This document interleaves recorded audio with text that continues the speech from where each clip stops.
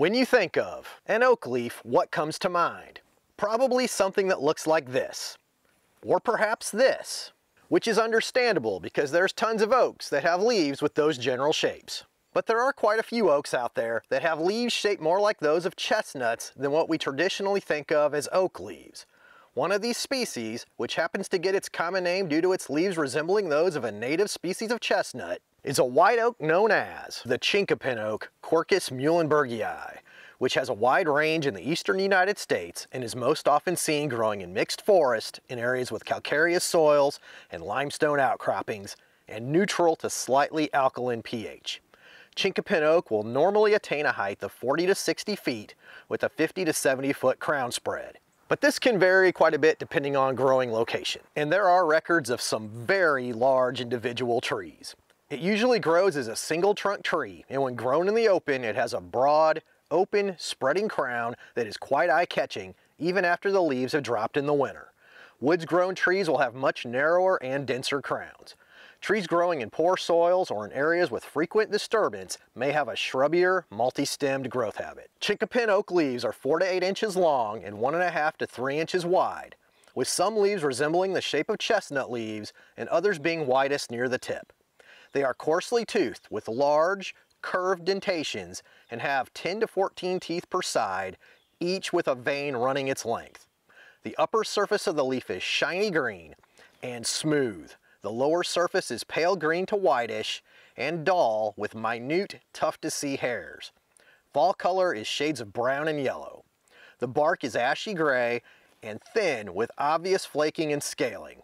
Chinkapin oak acorns are on the smaller side and are from 1/2 to 1 inch long, egg-shaped, with 1/3 to half the nut covered by a cap that has flattened, grayish, hairy scales.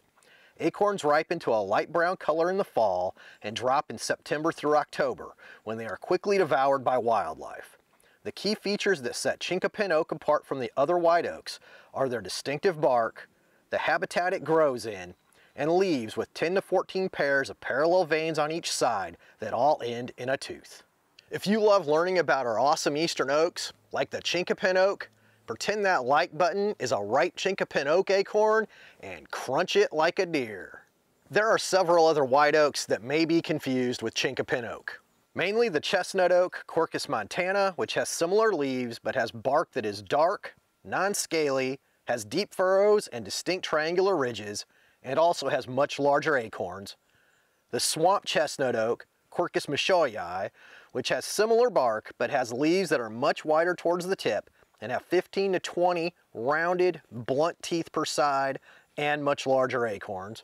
The swamp white oak, Quercus bicolor, which has similar bark and has leaves with a white undersurface, but the undersurface is distinctly velvety in texture. And dwarf chinkapin oak, Quercus prinoides, which is an oak with a shrub growth habit and has leaves with normally fewer than 10 teeth per side. Doug Tallamy brought the importance of our native oaks to insects, birds, and other wildlife to the public in his excellent book, The Nature of Oaks, which should be on every backyard ecologist reading list. You can find a link to this must-read book on the Backyard Ecology recommendations page, which I will link in the description.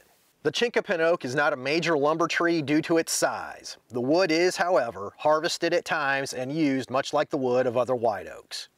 It is an excellent tree for wildlife and usually produces acorns at an earlier age than most white oak species, in as little as 10 years, but usually closer to 20 years. Of course, there are a lot of variables that play into how quickly they will produce. Competition from other trees is a huge factor, as is the amount of available sunlight.